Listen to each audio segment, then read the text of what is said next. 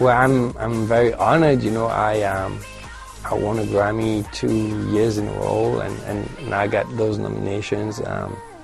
You know, I mean, they're both important, but it would be amazing if I could win, you know, Best Album of the Year for dance music. Because as I said, you know, I've spent 2 years working on this album, so I don't think I've ever put so much energy in a record. You know, it was really a lot of work, and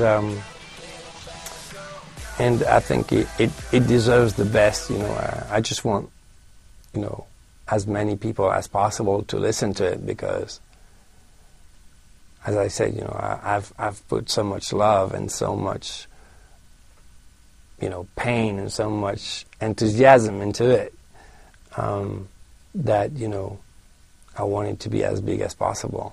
So yes, I'm happy for the Grammys. It's a big honor.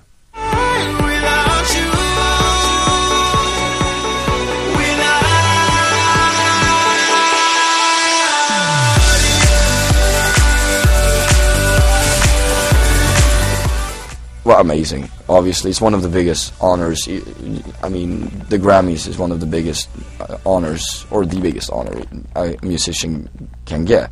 So just being nominated by itself is just amazing.